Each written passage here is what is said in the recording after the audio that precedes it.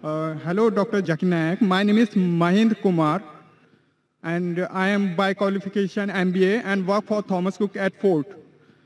My question is regarding non-vegetarian foods. It is allowed in Islam. Animals are living beings. So don't you think that it is violence? And my second question is that, is it compulsory in Islam to have non-veg food, and can a pure vegetarian person can follow Islam? Mr. Mahesh Kumar has asked a very good question. He said that in Islam, you all have non-veg food, you all kill animals. Why does Islam give permission to kill living creatures? And can a Muslim be a pure vegetarian? Brother, before I answer the question, I'd like to tell you, a Muslim can be a very good Muslim even by being a pure vegetarian. It is not compulsory in Islam that you should have non-veg food. It's not compulsory. But since Allah says in the Quran and gives permission for a person to have non-veg food, in Surah Ma'idah chapter number 5 verse number 1, it says that eat of the four-footed animals which have been made lawful for you. It's mentioned in Surah Nahl chapter 16 verse number 5 that you can eat the meat of the cattle. It's mentioned in Surah Mu'minun chapter 23 verse number 21 that in the cattle we give you a drink which is good for the humankind, and of the meat you can eat. So when Almighty God gives you permission to eat the meat of the lawful animals, then why should we not have? Now coming to the logical reason why Islam permits you to have non-veg food. If we analyze non-veg food, it's rich in protein. The human body, it requires 23 amino acids, out of which 8 are not made in the human body.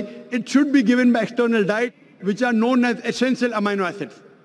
Now these all 8 essential amino acids are present in no kind of vegetable food together. It's only present in flesh food. So the non-veg flesh food is more nutritious as compared to vegetables. Furthermore, if we analyze, if you see the set of teeth of the herbivorous animals, the cow, the goat, the sheep, they have got flat set of teeth. They only have vegetables, they don't have flesh food. If we analyze the set of teeth of the carnivorous animals, the tiger, the leopard, the lion, they have got pointed set of teeth. They have canine set of teeth. They only have flesh, they don't touch vegetables. If you analyze the set of teeth of the human beings, if you go in the mirror and see, we human beings, we have got flat teeth as well as pointed teeth. If Almighty God wanted us to have only vegetables, why did He give us this canine teeth? Why did He give us this pointed teeth? For what? But naturally to have non-veg food, to have the flesh food. Furthermore, if we analyze the digestive system of the human being, if you compare it to the herbivorous animals, cow, goat, sheep, they can only digest vegetables. The digestive system of the carnivorous animals, tiger, leopard, lion, they can only digest flesh food, they cannot digest vegetables. The digestive system of the human beings can digest both. It has small intestine, big intestine. It can digest vegetables as well as flesh food. It can digest both. So if Almighty God wanted us to have only vegetables, why did He give us the digestive system which can digest both? As far as you analyze, many of the Hindus think that Hinduism prohibits the eating of flesh food. In fact, if you read, it's mentioned in Manu Smriti, chapter number 5, verse number 30. Almighty God has created some animals to eat and some to be eaten. If you eat the animals that have been created to be eaten, then it's not a sin. Manu Smriti, chapter number 5, verse number 31 says that Almighty God created some animals for sacrifice.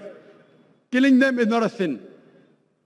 Manu Smriti, chapter 5, verse number 40 says that killing sacrificial animals for sacrifice is permitted. It is the law of the God. So in Hindu scriptures, it's permitted to have non-veg food. If you read the Vedas and the other scriptures, sages and sons, they ate non-veg food, they even ate beef.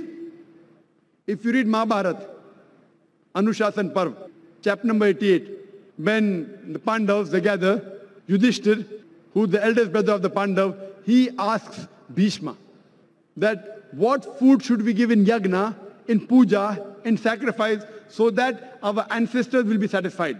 So Bhishma replies that if you give herbs and shrubs and vegetables, our ancestors will be satisfied for 1 month. If you give them fish, for 2 months. If you give them meat, for 3 months. If you give them hair, for 4 months. If you give them goat, for 5 months. If you give them bacon, for 6 months. If you give them birds, for 7 months. If you give them deer, for 8 months. And the menu continues, big menus there. It says if you give buffalo, for 11 months. If you give the flesh of cow, our ancestors will be satisfied for 1 full year. And if you give red meat of goat or meat of rhinoceros, they'll be satisfied inexhaustibly. So according to Hindu scriptures, eating non-veg is not a sin. It is because many of the Hindus were being influenced by the ahimsa philosophy of not killing any living creatures. They started accepting it. But even this philosophy of ahimsa, as you said, that killing living creature is a sin. Brother, do you know that even plants have got life? Do you know that, brother? Yes. So if you say killing living creature is a sin, killing a plant is also a sin. So why do you have plants? Agreed. Agreed. Very good. Furthermore, there are some people who say, okay, brother Zakir, I agree that plants have got life, but the plants can't feel pain. Therefore, killing a plant is a lesser sin as compared to killing an animal. The point to be noted is that today science has advanced and we have come to know even the plants can feel pain. But the cry of the plant cannot be heard by the human being because human beings hear, the frequency that they hear is from 20 cycles per second to 20,000 cycles per second. Anything below and above this range you cannot hear. So there was a farmer in America who converted the cry of the plant into the human frequency, and you could come to know when the plants were crying, when they wanted water. There's another person who came and argued with me and told me, Brother Zakir, I agree with you that plants have got life, plants can feel pain, but the plants have got about 2 senses less as compared to the animals. Therefore, killing a plant is a lesser sin as compared to killing an animal. I'm asking you the question, brother. Suppose your brother, your elder brother, he is born deaf and dumb. After he grows up, and someone comes and kills him. So will you go and tell the judge, me Lord, give the murderer less punishment because my brother had 2 senses less. He could not hear, he could not speak. Will you say that? In fact, you will say, give the murderer double punishment. He could not hear, he could not speak. My brother was masoom, he was innocent. So in Islam, it does not work like that, 2 senses or 3 senses. The Quran says in Surah Baqarah, chapter number 2, verse number 168, eat of the good things we have provided to you. As long as the food is halal, it's tayyib for you, you can have it. And furthermore, I personally have got no problem if the non-Muslim don't have non-veg. I have got no problem. Only if they tell me eating non-veg is a sin, it's a crime, that's the time I give the reply. Otherwise, if the non-Muslims in India, they don't have non-veg, it's beneficial for me. If all the non-Muslims in India start having non-veg, then the prices of mutton and beef will rise. It will be more expensive for me to have it. So personally, I've got no problem. Hope that satisfies your question, brother. Yeah, definitely, sir.